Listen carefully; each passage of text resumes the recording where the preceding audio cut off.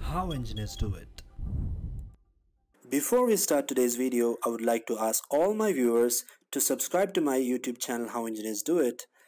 So share the video among all of your friends and also hit the bell icon to never miss another update.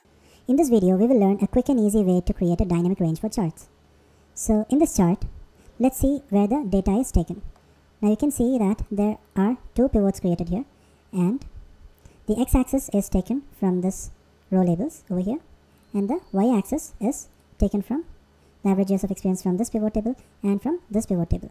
Now, if I change, for example, if I change to salary, now the chart is supposed to change its range from the average years of experience to the salary. And if I change from salary to bonus, it is supposed to take the range from here to here.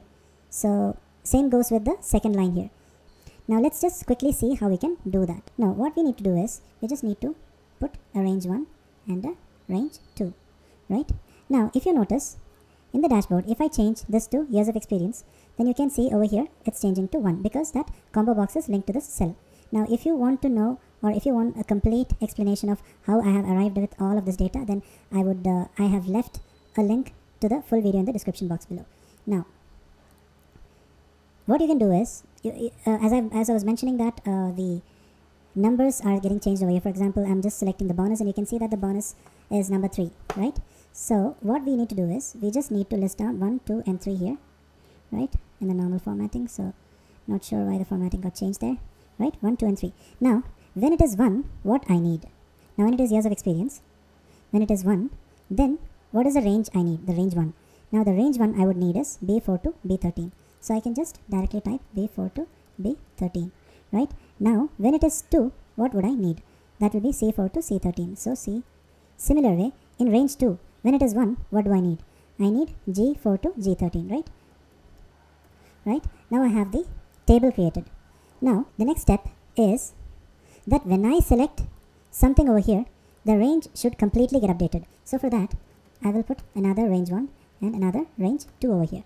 And now what I would do is equal to pivot exclamation. I'll put an ampersand.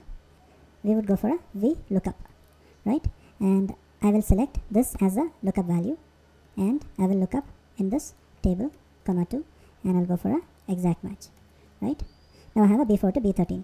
Now let's see if I change it to salary.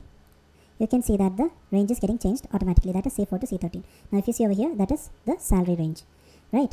Now similarly, we'll just do it over here, equal to, now we have these two ranges being created. Now all we have to do is, we'll just go to the formula, go for name manager, go for new, and just put range 1, and in here you can just put equal to indirect, and I'll take the range 1 here, close, and I'll go for another range 2, and equal to indirect, and now I'll select the second range and close it, just go for select data, and over here just go for edit, and here just remove this first portion and go for function F3 and select range 1, okay, and again go for the second one and remove the first part, function F3, select range 2, okay, that's all.